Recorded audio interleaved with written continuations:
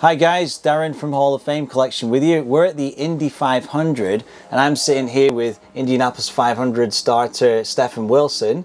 Tell us a little bit about your helmet design for this year, Stefan. Yeah, it is the same helmet design I've used for the last two Indy 500s now. You know, back when I first started racing back when I was 9 years old, I basically just had hand-me-down helmets from Justin. So I would have his exact helmets, whatever he was racing with. His helmet design and his colors were very unique, easy to kind of pick out. We had a plan of essentially my first helmet design was going to be his design, his pattern, with my colors, and we tried that, and I was like, you know what, I want to be a bit more individualized. I came up with my own design, and I stuck with that for many years, and that was my design. Even through Indy Lights, I think. Indy Lights and IndyCar. Start your IndyCar career, right? Absolutely. Even that first Indy 500 in 2016 carried that same design. That year we actually I did the split helmet with Justin's design on one side and my design on the other. Nice. And then it was 2018. I was like, you know what? I kind of want to go back. I want to carry Justin's design, but I want to incorporate my colors, which was the original idea back from back when I was karting. That's how this design kind of got developed. Looks cool, especially on the new helmet model, the GP7, right? Yeah, it's the RI GP7.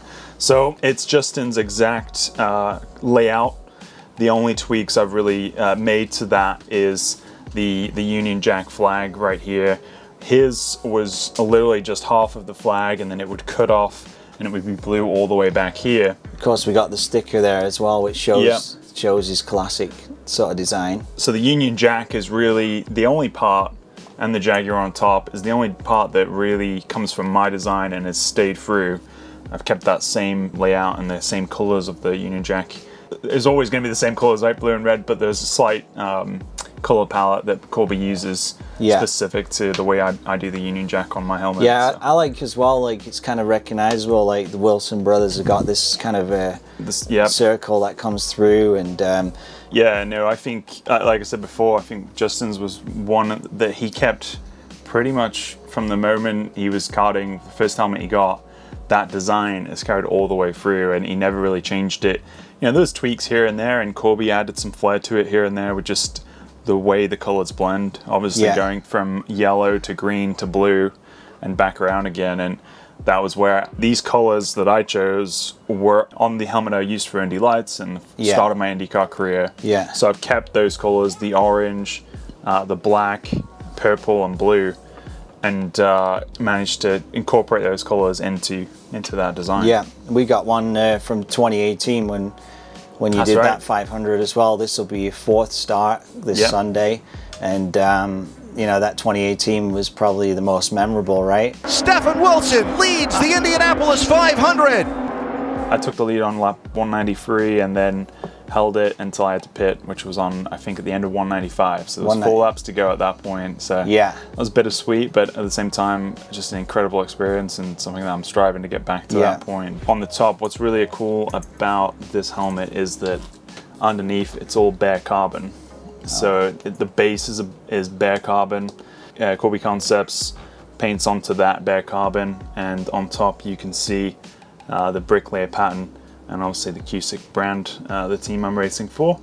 And below that, if you look really close, you can still see the carbon popping through, which is really neat. Too on the side, that's cool. You've got the flake inside the blue, which is again like the colors that I originally went with. So talk us through some of the more unique parts of this helmet. Obviously, people familiar with different helmet designs for years. You know, the Arise haven't changed that much over the years, which is kind of nice as well in some ways. But tell everybody a little bit about this air intake and how that works, and why you guys are having that now, because previously you didn't need it before the aero screen, right? So, cool. What's really neat is the way they've redesigned the anchor points for the visor. That's super neat. It makes it super easy to take on and off and get the right tightness for the helmet to make it easy to close the lid, close the visor. We've got the fluid logic system here. This is a part that we added afterwards. So this is actually part of the drink system.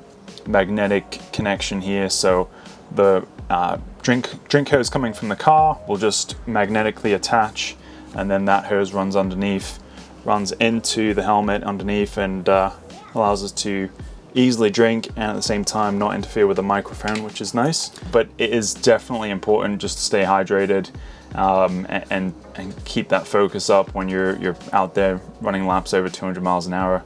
Your lips get really chapped. You're getting a lot of airflow through the vents. It's drying up. So you drying up, and you can feel that. So being able to just get a nice little sip in just kind of helps bring your attention back and refocus.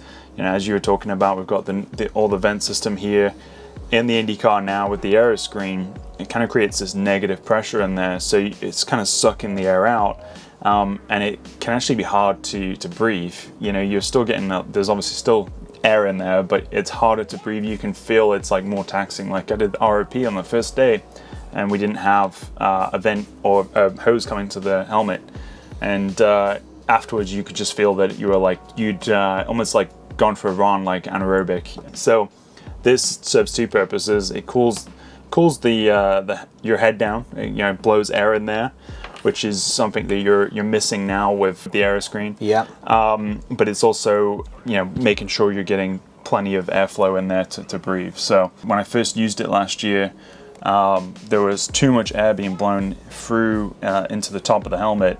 And essentially it was creating a cushion of air between the top of your head and the helmet, and it was pushing, like creating a gap and pushing the helmet off your head, which was not ideal. It was like being choked at 220 miles an hour. So got to get that precise, and that's an important part that we want to make sure is working. So you got your tear-offs. I mean, we still use those just in case. You got the aero screen now, so it's not as important as before. Yeah, not as important. The first Indy 500 I did, super important. I remember Jimmy Vasser telling me a story about his first Indy 500 and how he loaded up about 8 or 9 tear-offs, and on the first lap, they all, with the buffeting, they just all came off at the same time. And then the entire race, he was just, trying to drive with this massively impaired visor. So first couple of Indy 500s I really focused on getting this right, getting the right amount of tear-offs. And in that first Indy 500, pretty much the same thing happened to me. Not on the first lap, but it was about 60 or 70 laps in.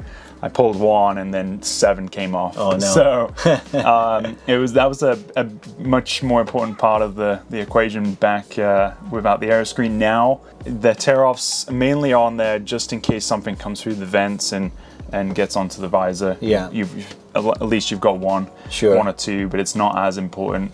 More importantly is the tear-offs on the aero screen itself now. Yeah. That's something that... We got the hands clips, obviously they clip onto the head and neck safety system. You've got the... eject system. Yeah, which I think the safety crew would push air through that, push it off the driver's head a little bit, where there's a bag installed on the inside. That's and right. then, of course, the radio cord. Yep, that connects to the earpieces. And then the earpieces loom goes through down the driver's suit and then out, and then that connects to the car. So this doesn't necessarily connect to the car. That connects to our earpieces, and the earpieces connect to the car. Great, and you got a lot of sponsors on here. Obviously, you wouldn't be in the race car if it weren't for a lot of these partners here, and Corby Concepts and a few others. Yep. Chevrolet, obviously. So great to see that support, and Stefan will also be running the Hall of Fame collection sticker on Sunday, so we appreciate that, mate. Absolutely. Hopefully we'll see this helmet with a bit of milk spilt on it. That would be ideal, yes. Yeah, thanks for joining us. Cheers.